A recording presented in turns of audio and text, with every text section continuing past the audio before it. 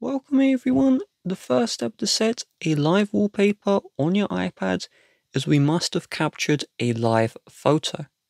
If you haven't done so, open the camera app and then I'm going to flip my camera and you will need to take a photo with this icon on.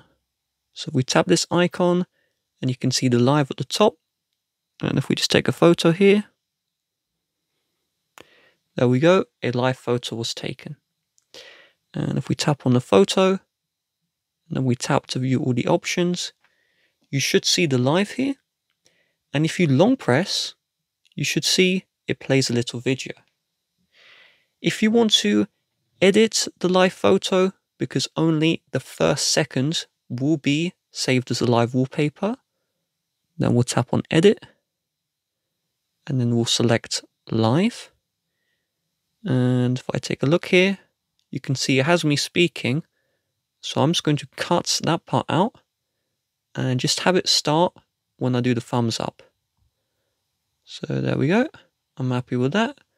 Let's tap on done. And from here, to set the live photo as a live wallpaper, we're going to need to tap on the share icon. And then we're going to scroll all the way down and we're going to see here, use as wallpaper. Tap on this one and it's going to prepare the live wallpaper for you. So you can see this motion icon here.